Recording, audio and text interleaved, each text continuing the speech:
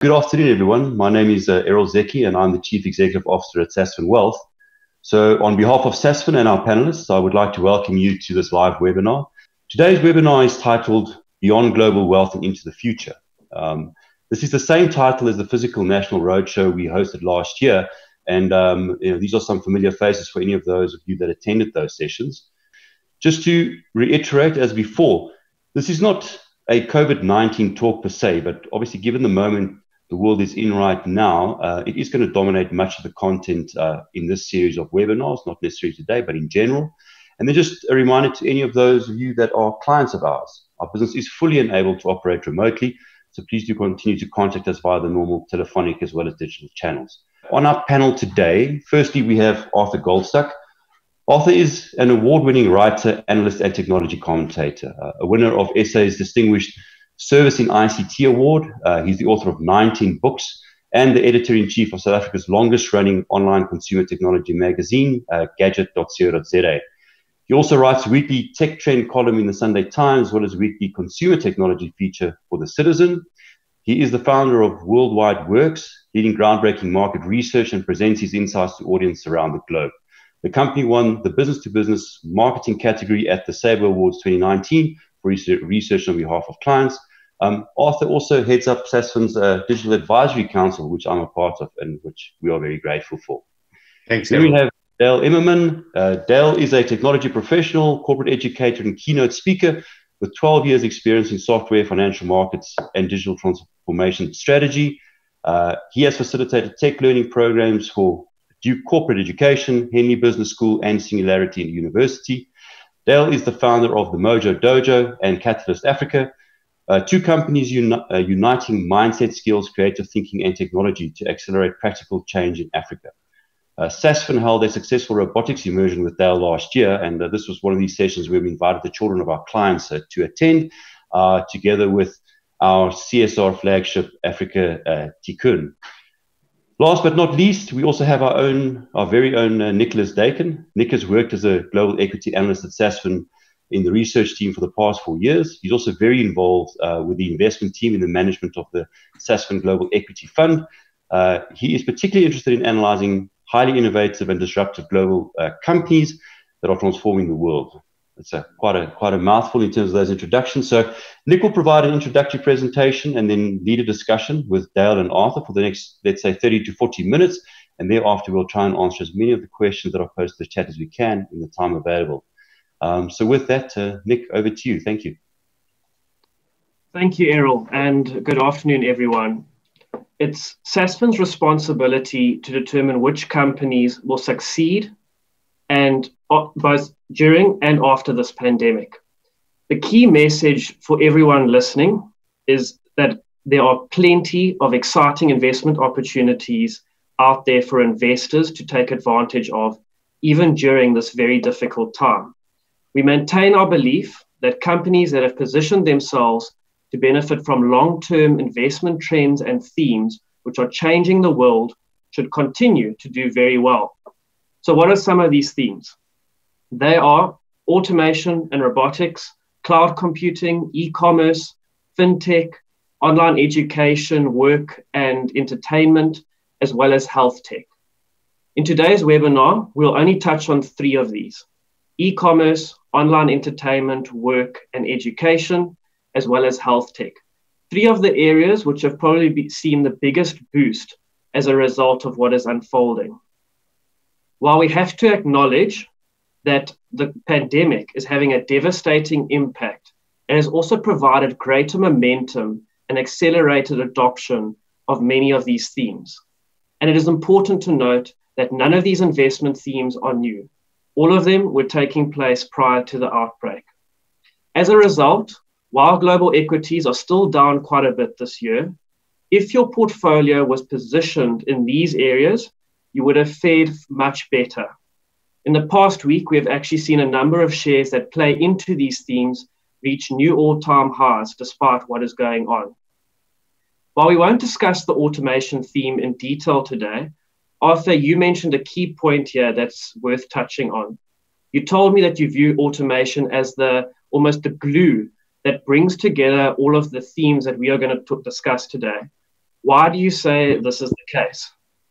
Nicholas, it's because when you look at all the emerging technologies that are supposed to change the world, and some of which are changing the world of business, there's one thing that underpins all of them that is really the foundation for emerging technologies, and that is automation.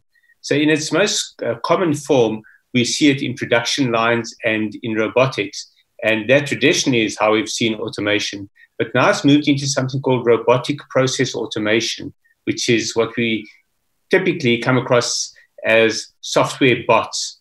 And what those allow companies to do is to interact with their customers in an automated way. So very often the customers don't even know that they're dealing with software. But it goes beyond just the customer interface. It's also the back end of businesses and of operations. When you look at other areas of emerging technology and also sectors that are flourishing, like cloud computing and even gaming, you find that automation is a massive part of allowing them to scale up. So without automation, none of the other emerging technologies could have the massive global impact that scaling up requires. So maybe you can tell us how this relates to our first theme today, which is e-commerce.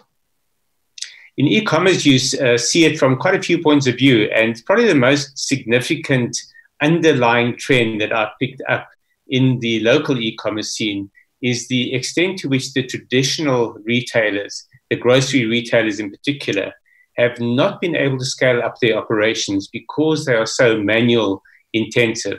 So when you look at Pick n Pay and Woolworths, for example, and you try to order groceries from them, you've got to wait for a slot 3 or 4 weeks from now. It's because they cannot scale up their operations.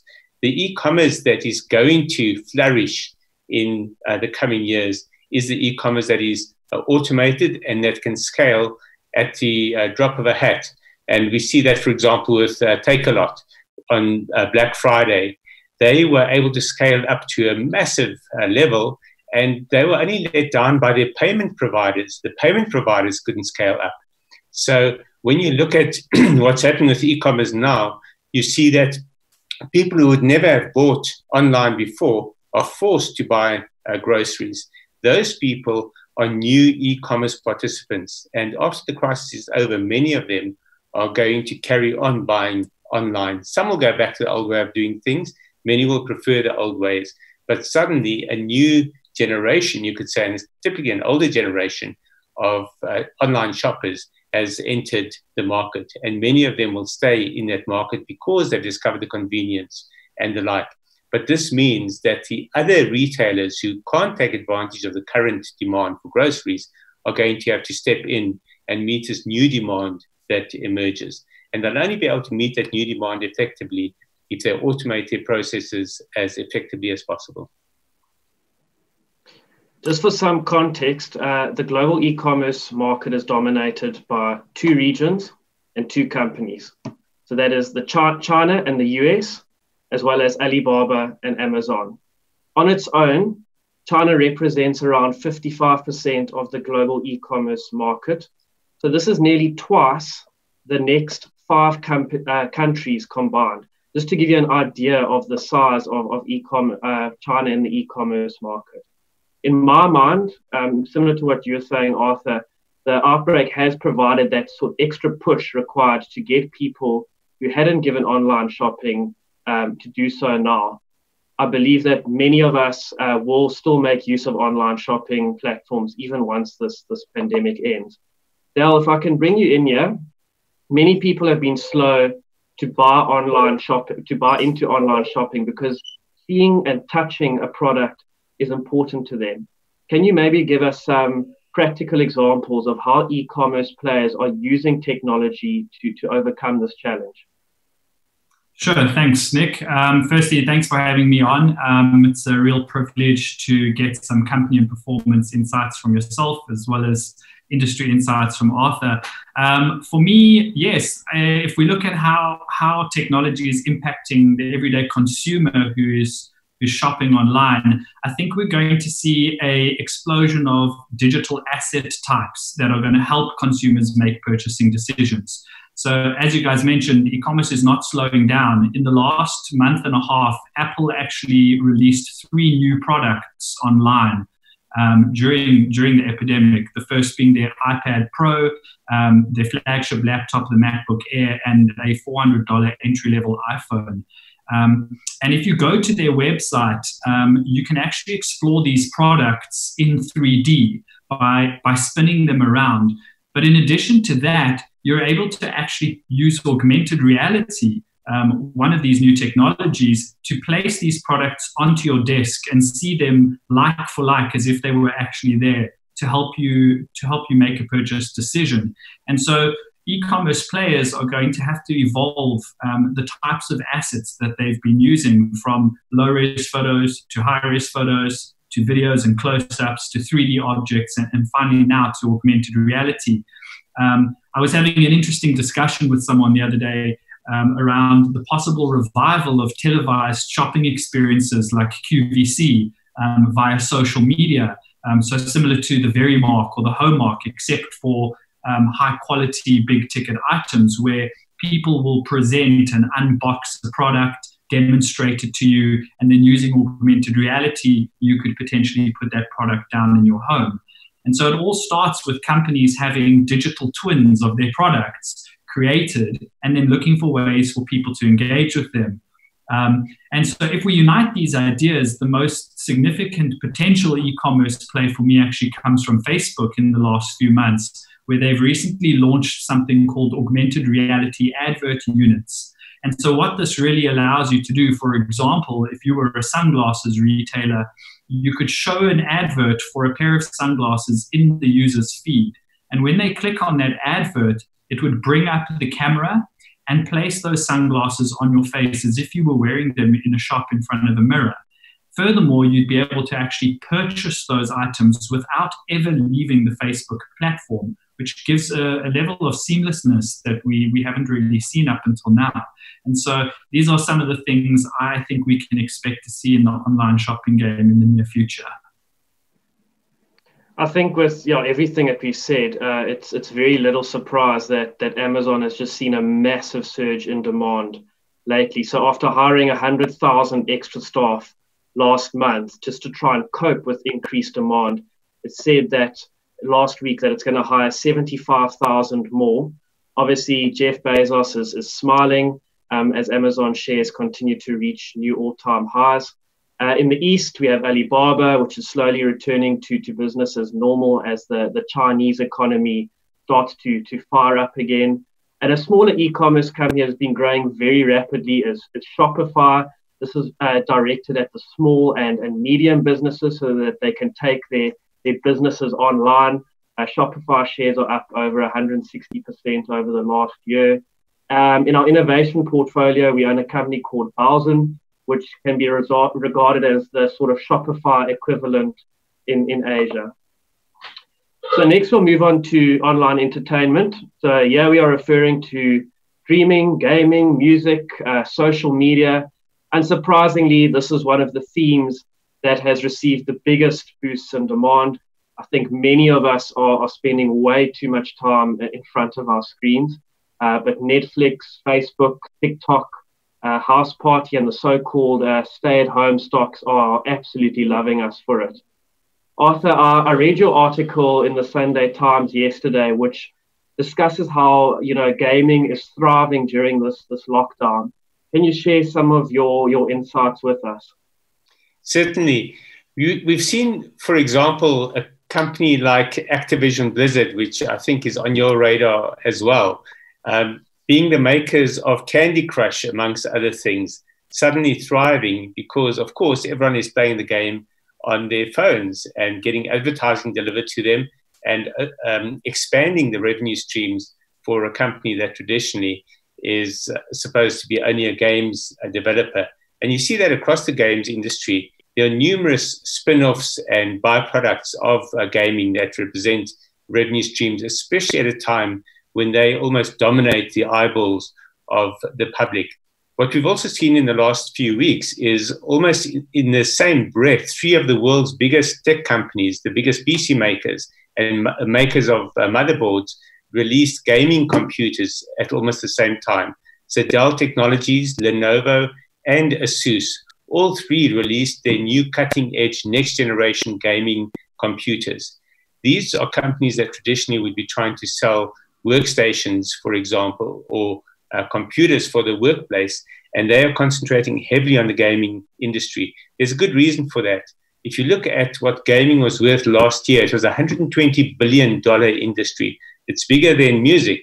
It's bigger than the movies. And in fact, it is almost absorbing the movie and the music industries at the moment. There's a Polish company that makes a game called Witcher that has been turned into a Netflix series. And when you look at the explosion of gaming and of home entertainment, streaming entertainment, you can see why a company like that suddenly is the most valuable listed company in Poland. Last week, they reached a value of $8 billion, surpassing the second biggest company in Poland, which is a bank that has a market cap of only $6 billion. You're seeing that across the board. Every gaming company you look at, their share prices are simply exploding. And a lot of them still have room to run. Some perhaps have been overdone. If you look at Nintendo, for example, it's way above its previous highs. And that's a question of whether you like the business or have an appetite for it. But you can look at gaming, you can look at streaming, look at Netflix, for example, which briefly crashed earlier this year. But when you consider a crash, a Netflix crash was from 150 billion market capitalization to $120 billion.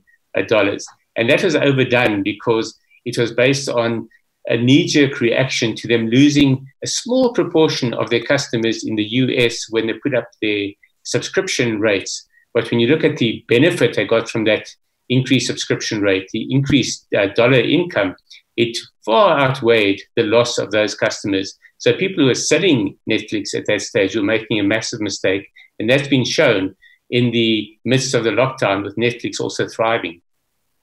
Yes. I think it's also very important to mention that the gaming industry is a very early adopter. So Dale, have you played any of these games? And can you tell us about the technology that is actually being used to power them? Yeah, absolutely. So I'm not a gamer, but something I wanted to just bring up first, which I thought was fantastic, was the One World Together at Home concert. I'm not sure if any of you saw that. It was a concert to celebrate healthcare workers, organized by Global Citizen and the World Health Organization, but really curated and spearheaded by Lady Gaga, who assembled hundreds of artists from around the world. I just thought that was absolutely fantastic and gives us a glimpse into the future of entertainment. In terms of gaming, I'm not a gamer, but I have played and could potentially admit that I'm slightly hooked to a game called PUBG Mobile, which is a first-person shooter, and the goal is to be the last team standing out of 100 people. It's very similar to Fortnite, which is owned 40% by Tencent, as well as Call of Duty from Activision. And these are no ordinary games like Snake or Tetris or even Candy Crush. They're very advanced technological games, and so they use high-resolution 3D graphics, which make them almost photoreal. They use spatial audio, which creates a level of immersion that we've never experienced before. Within them, they have audio conferencing so that you can engage with your team. And so they're very social games as well. And they incorporate e-commerce. People are using real money to buy vanity items within these games. And it's one of the ways that they're generating a lot of revenue. And of course, they're leveraging cloud computing. Tencent, for example, who have a stake in PUBG, have actually installed the local servers in South Africa. And from a gamer's perspective, it improves the experience of the gameplay by reducing sort of a 300 millisecond delay to a 20 millisecond delay when you're actually playing these games. And so for me, it's also quite interesting how these are some of the same technologies that organizations now are having to converge in order to have effective remote working experiences for their staff and their clients. If I could also mention, Dale, you're playing PUBG, and a lot of people there are discovering PUBG through their mobile devices, particularly in South Africa. So Tencent, in fact, assigned their head of innovation for Africa to bring PUBG into Africa. And they've launched a version of PUBG Mobile called PUBG Mobile Lite, which is specific for emerging markets where connectivity isn't the greatest. So by having a light version, they're able to get even deeper penetration into markets that previously wouldn't have been open to gaming companies.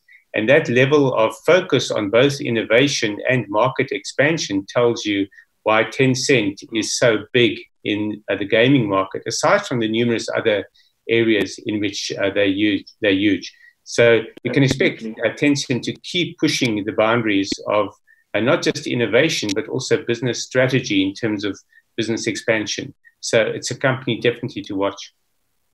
Absolutely. I think just to wrap up on this theme, from Sasfin's perspective, Walt Disney remains one of our preferred stocks in the entertainment space. While the theme parks and studios businesses have obviously been hammered, the company's relatively new Disney Plus streaming service has been a bright spot. So they announced last week that the service has already reached 55 million subscribers. They were only expected to reach this number by 2022. So very good adoption of Disney Plus. They launched in India last week, which is a key market for them, and they already have over 8 million subscribers there. Next, we move on to online work and education. So for those of us that are able to work from home, technology and the ability to work online has been absolutely invaluable at this time. Zoom is the one that's been grabbing all the headlines. So it's seen its daily users jump from 10 million to over 200 million users in just 3 months. Obviously, Microsoft's Office products have never been more important to us during this time. Dale, you're particularly passionate about education and culture. What are you seeing in the learning and remote space currently? Great. Well, from my side, it's been interesting. What I've seen circulating in terms of content or content trickling to the top has really been a focus around the mindset and the soft skills that people need in order to work and learn from home. As someone who follows technology closely, it's funny to me because the tools that we're being almost forced to use right now have mostly been around for longer than a decade. And so why have we lacked the inclination to use it up until now?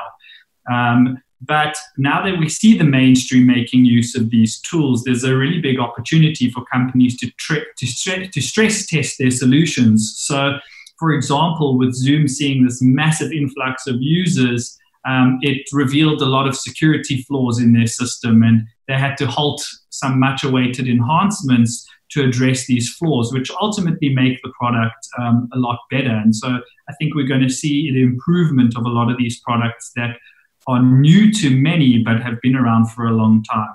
And that's going to sort of further their adoption. I don't believe that there's a silver bullet solving the variety of work from home challenges that people have, other than to really just be resourceful and get on with whatever the outcome of your job is.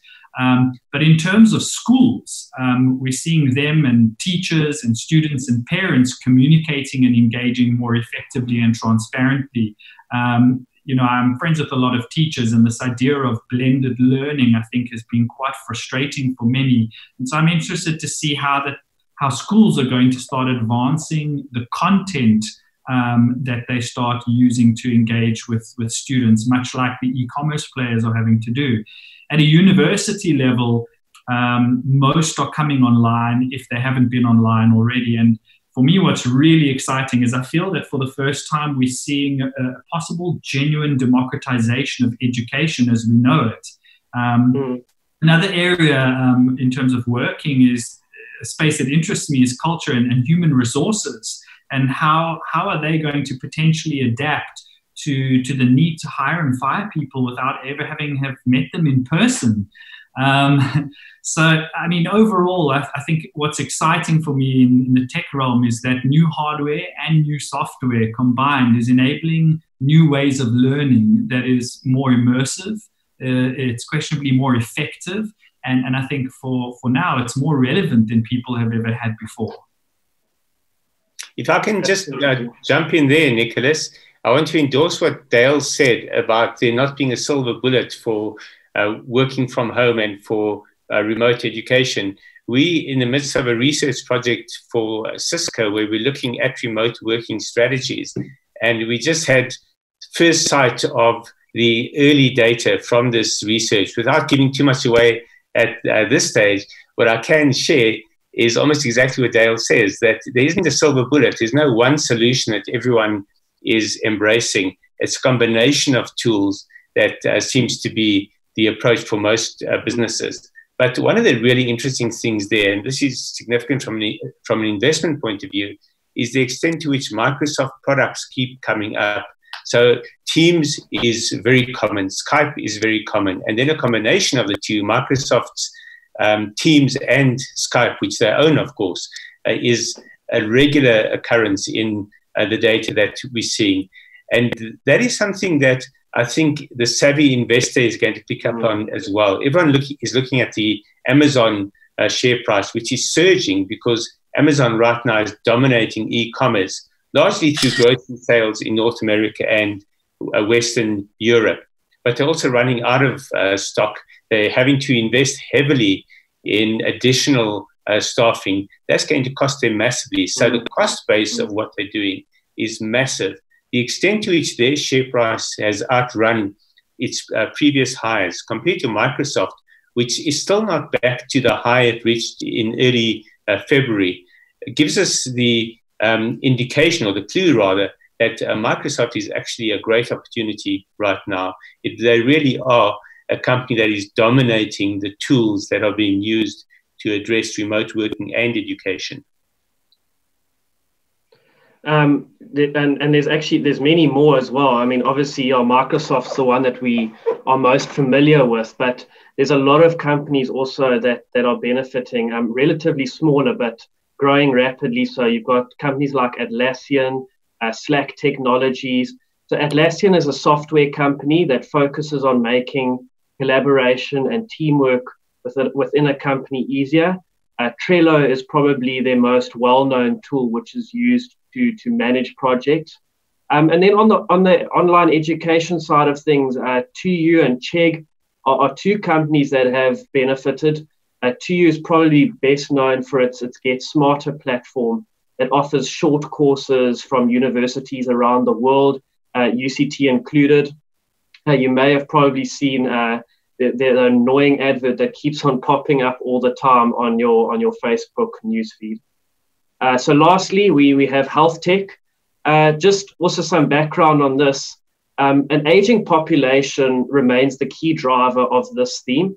So just on this, global life expectancy has continued rising and is expected to reach 77 years by 2050, and this is up from 70 years in 2015.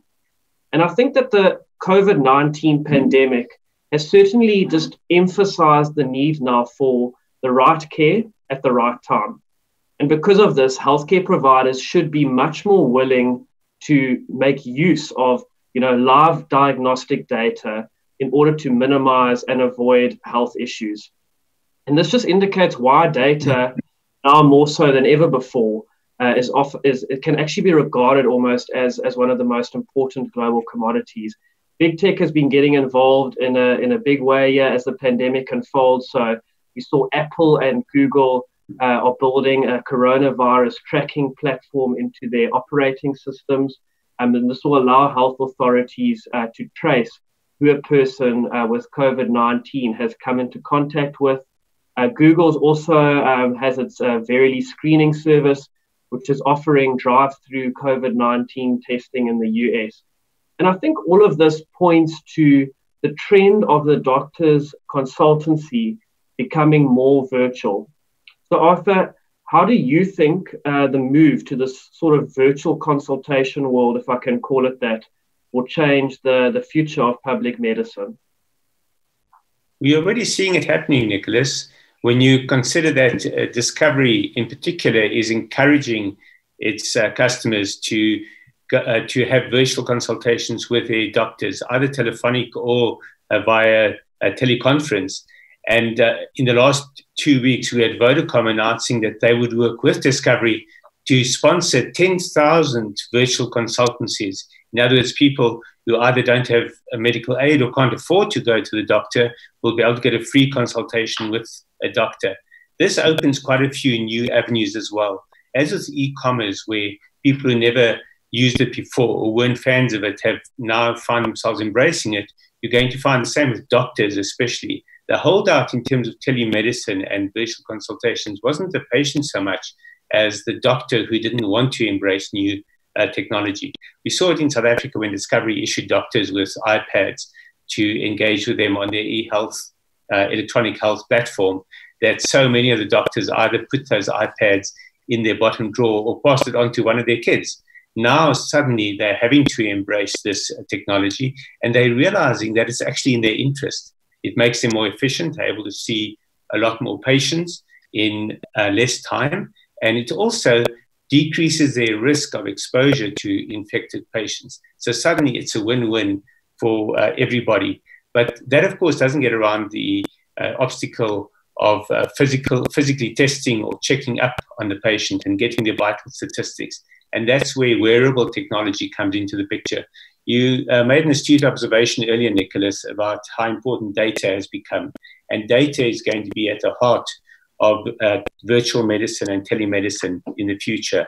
The wearable that the patient has collecting data about their vital statistics is going to plug in to the consultation with a doctor. We're going to have to see new platforms emerge, and we should watch closely who are the leaders in terms of developing software platforms that assist in virtual medicine. And there I'm talking about ordinary daily doctors' consultations, not the high-tech robotic surgery and the like, which is also proceeding apace. But for the ordinary individual and on a mass basis, we're going to see a transformation in how data and these tools are going to be used by doctors and their patients. Yes. Yeah, I mean, we've liked the wearable space for quite some time now. So Dale, maybe you can just tell us what you believe will sort of be the next kind of development in the wearable space. Great. So I think, leading on from what Arthur was saying, I think your health data is going to become more important to more people beyond just yourself. And I believe that we're headed towards what I call a contactless future. I don't believe it's coming in the next few months or couple of years, but I think we're going to start seeing a shift towards that, where people won't want to make unnecessary contact with surfaces out of fear of illness. And, if we look at something like 9/11, after that incident, there was a big trade-off. We're willing to accept invasive security checks for peace of mind when we travel. Or if we look at the water crisis we had in Cape Town, it created a change of behavior which had a lasting effect. And so I think quarantine and sort of staying at home is going to change the way we react to things. I think that we can expect a rise of sensors and automation of the data that they provide to eliminate the need to touch things. So think about things like elevators, tap faucets, door handles. These are all things people are very wary of touching at the moment. There's a local business called Stop and Pull who have very quickly taken the opportunity to create a small device that you attach to the bottom of your door so that you can open a door that opens inwards. But the real problem here is that, architectural firms are going to need to start thinking about how they design buildings. For instance, bathroom doors all open inwards, which from a hygiene perspective doesn't really make much sense. So the second thing is, will we be sharing our health data more broadly? So much like Discovery rewards us with vitality points for exercises that are tracked using our health data from our wearables, could our employers stipulate that employees wear devices to track their health? And so, for example, we could have a scenario that if your wearable determines that you have a fever, you simply won't gain access into the building with your access card, and it will be sort of a social contract potentially. But I think that the tech is going to affect all areas of our day-to-day in terms of sensors and software interfaces. We're going to see a rise in technology interfaces like voice control and the advancement of things like Google Home and Alexa and Siri. I think we're going to see a further rise and explosion in object and facial recognition, and particularly how we use our faces and objects to control devices. And lastly, an area which is fairly newer and touches back onto virtual reality and augmented reality is gesture-based interfaces. How do we control something with our hands without touching it? The most primitive version of that would be these small sensors that we have at many exit doors, where you hold your hand up and it senses that your hand's there and it unlocks the door. But I think these interfaces are all going to become very, very advanced very, very quickly. So just to wrap up on the health tech, two companies that we still like and have in our global portfolio that play into this theme are Royal Philips and Medtronic. Royal Philips actually reported results this morning, and it was pleasing to see that, with what we've talked about, the connected care and diagnostics divisions actually held up pretty well considering what's going on. So the share's up quite nicely today. And Medtronic is one of the world's largest medical technology companies. So, they've got 40 medical devices that are used to treat various conditions. And they served over 75 million patients last year. So a massive player in this space. So just in closing, I think it's very important to add that in addition to taking advantage of the themes that we've talked about today, we also believe that your share portfolio should continue to favor bigger companies that entered the crisis with solid balance sheets. These companies are more likely to emerge stronger. And there are two reasons for this. The first is that bigger companies are likely to benefit more from the central bank support measures that have been announced recently. And secondly, companies with strong balance sheets are in a position to take market share from weaker rivals that now exit or don't have the cash required to continue innovating. Balance sheet strength is especially important in industries that have been particularly hard hit by the outbreak, such as your apparel retailers, airlines, energy stocks, and other travel-related industries. An example of an apparel retailer that we are still comfortable with in our global portfolio because of its balance sheet strength is Zara owner Inditex. So they still have plenty cash available, meaning that they can last for over 120 weeks without making a single sale, versus H&M, which can only last for around 20 weeks, for example. Of course, we have to mention big tech here again. Microsoft and Alphabet sitting with over $100 billion in cash, Apple at just under $100 billion.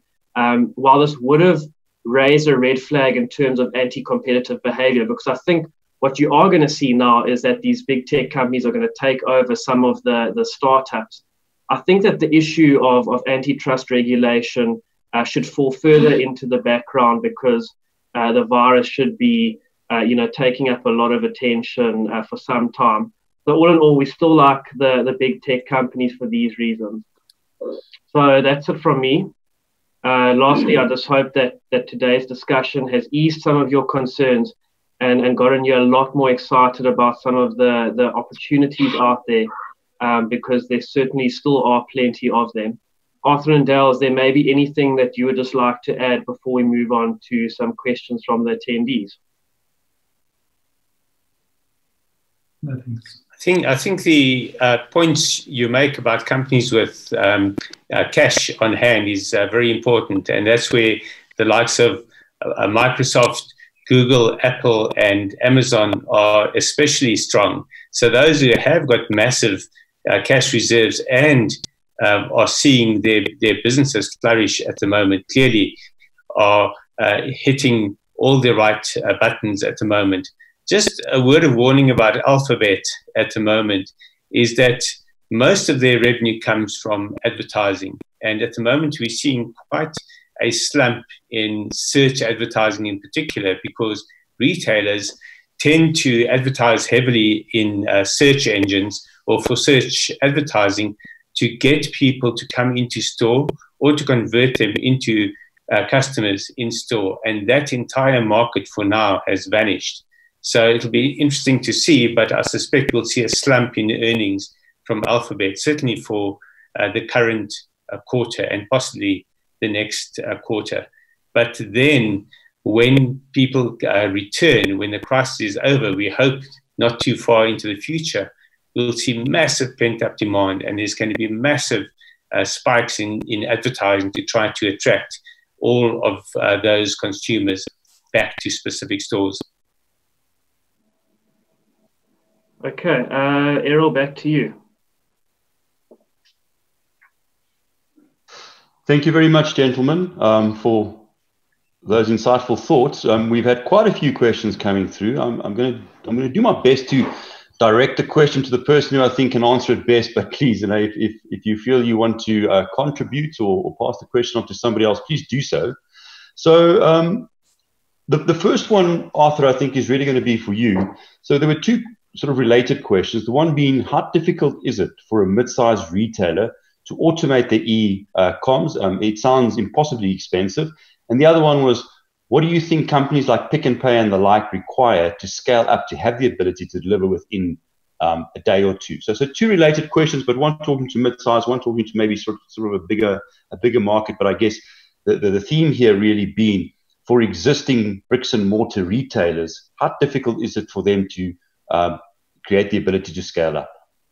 I'm going to give a typically glib answer to that question by saying that it's far more expensive for them not to automate and not to scale up than it is for them to actually scale up and automate. And a great example is Edcon, which, as we know, is possibly not going to reopen after lockdown is over, depending on current negotiations. But they made their mistake not this year or last year or in the last 5 years, but 15 years ago, when they chose to embark on a process of store expansion rather than investing in online sales services and general e-commerce infrastructure. The result was that they were caught flat-footed by the rise of e-commerce. They've never been able to get a foothold in that market. And at the same time, and possibly because of this, they've been closing stores at a rapid pace because of the excessive costs that has brought into their services. And they haven't been able to replace the sales from those stores in the online space. And that's an example for most retailers to look at. And in this coming decade, e-commerce is going to become that much more important. So any retailer that does survive at the current crisis and wants to survive into the future and possibly survive future crises as well, because there will be future crises, it's imperative for them to understand how to scale up from a point of view of e-commerce and online shopping. In terms of automation of their services, they have to automate, because you can't service a large customer base if you don't automate. If you insist on keeping everything manual, then you're constraining your ability not just to grow, but also to become more cost effective in your operations. The second question with regard to physical retailers scaling up. We have seen part of the solution during the current crisis, where Pick n Pay has partnered with small players like Bottles, for example, which used to source alcohol and deliver it to their customers.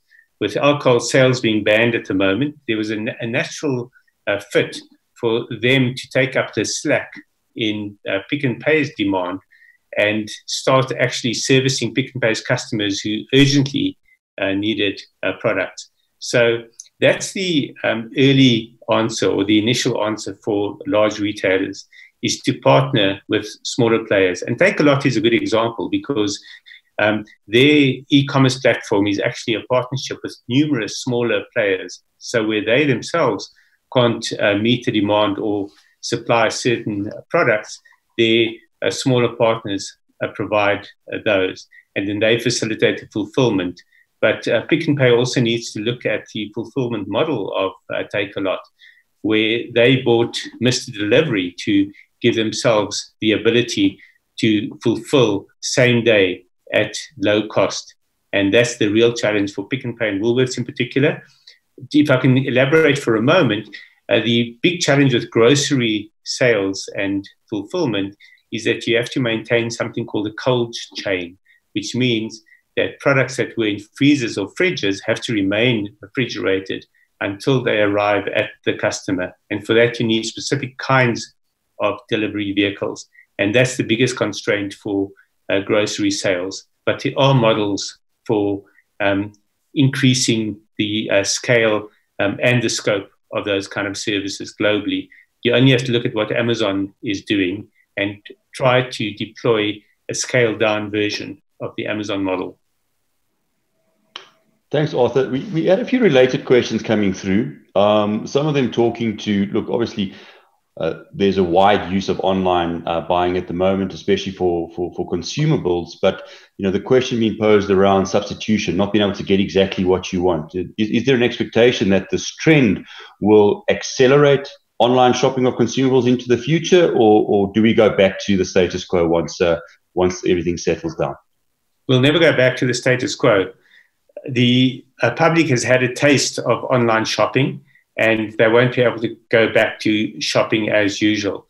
Even if they want to, they're going to find that the retailers themselves will have refined their offerings, and a lot of products that you would normally have bought in stores are going to be offered mainly online. Stores themselves are probably going to shift their product mixes based on what comes out of the crisis, when people go back to not the old normal, but the new normal, and they change their consumer behavior in general. We don't know yet how that's going to play out, but it's becoming fairly obvious that the consumer is going to be a different animal after the crisis is over. Thank you, Arthur. Nick, I think I'm going to move on to you. We have some company-specific questions here. The one asking, don't you worry about Disney's outlook for the rest of the year? A large portion of the business requires crowds in one place, such as Disney theme parks. It is something that you addressed earlier, and there's just a follow on there talking about Disney Plus is part of Disney, which has closed their theme park. So really, we're talking about the same question. Do you mind just addressing that again? Yeah, I think we have to acknowledge that the theme parks and studio side of the business, that is the big profit contributor to Disney. Disney Plus is still loss-making, so that's not making money yet. Obviously, it's still in the investment stages. So Disney Plus is not going to offset, the decline that we're going to see in these much bigger parts of Disney, but we still think that content is key, and Disney has the content. So, for example, Netflix, on the other hand, they don't have the library of content, which Disney has. So this requires them to continually put, massive amounts of money back into the business. So, you're talking $15 billion a year on content. So I think that's the key reason why we still like Disney.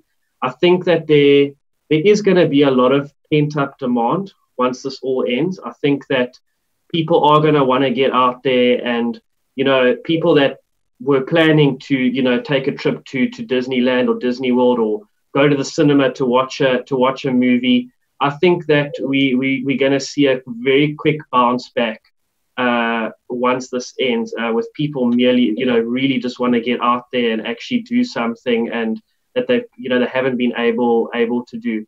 So, yeah, I think Disney is in for a very tough time. I would almost recommend don't look at their results for the next 2-3 quarters, because they are going to be horrible.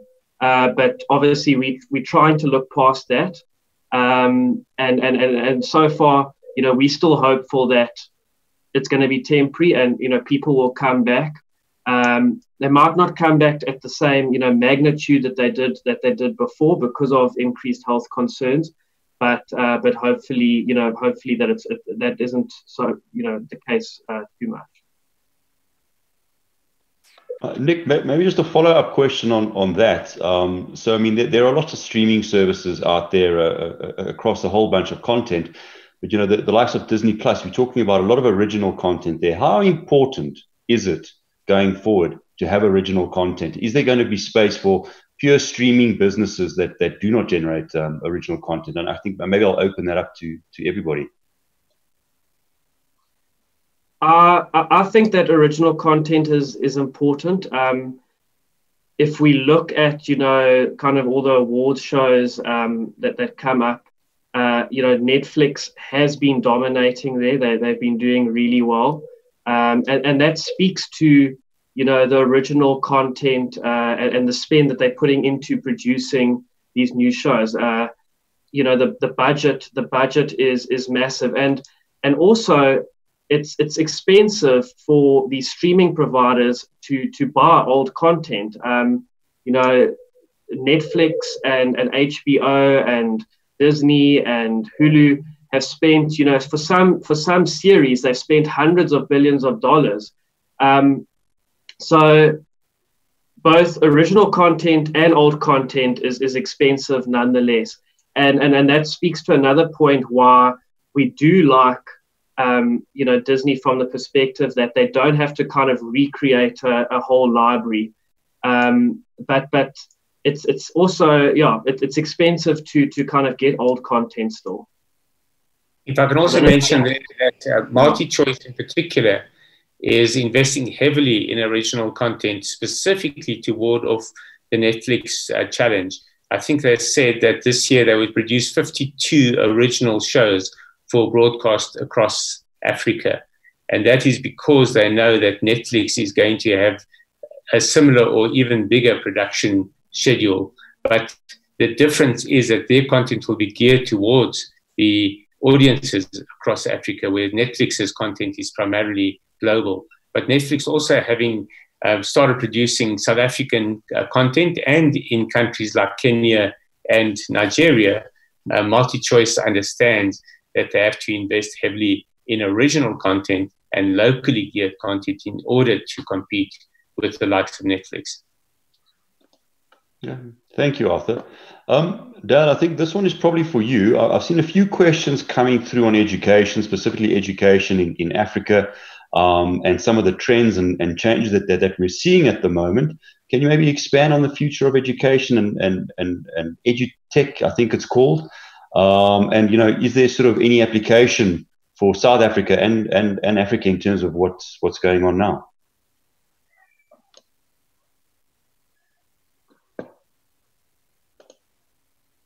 Absolutely. I saw a number of questions as well, also relating to augmented reality and virtual reality, which I think virtual reality is quite a while away from becoming mainstream, purely because the infrastructure required to use it, very expensive headsets, very expensive computers, high-speed internet connectivity is just not accessible, especially to people across Africa.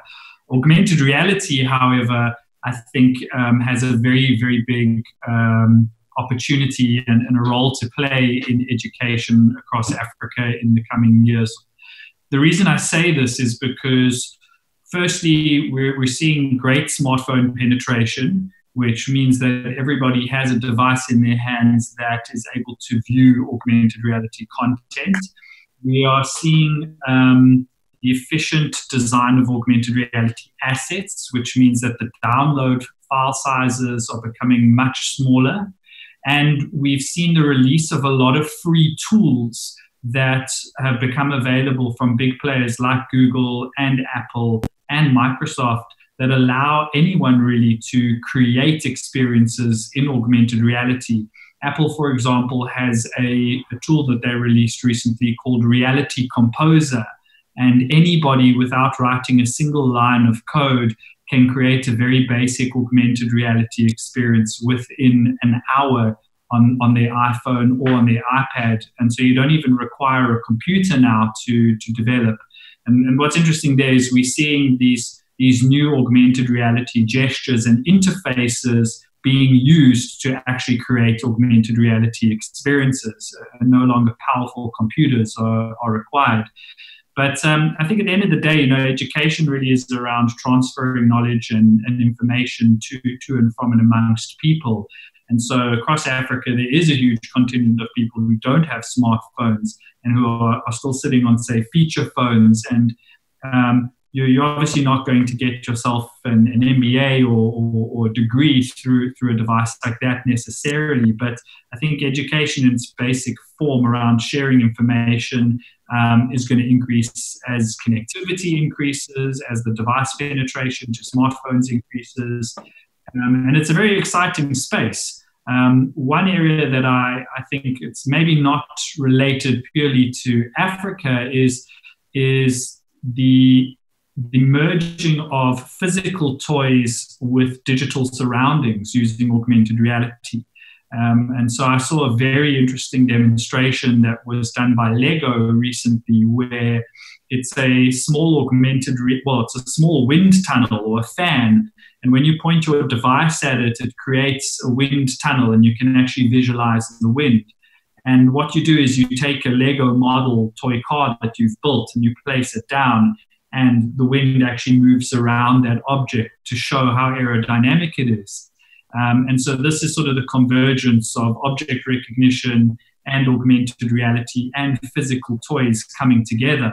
Another example I saw is a remote-controlled augmented reality car. And so you don't physically have the toy, but you can wheel spin all around your house. And next time you come and open the app to play with your virtual car, all the skid marks that you left around your house are still there from the last time you were racing your vehicle. And so I think toys are going to start playing a vital role in how children are educated around technology concepts, which I think are really the fundamental concepts a lot of people need to understand in order to harness education going forward.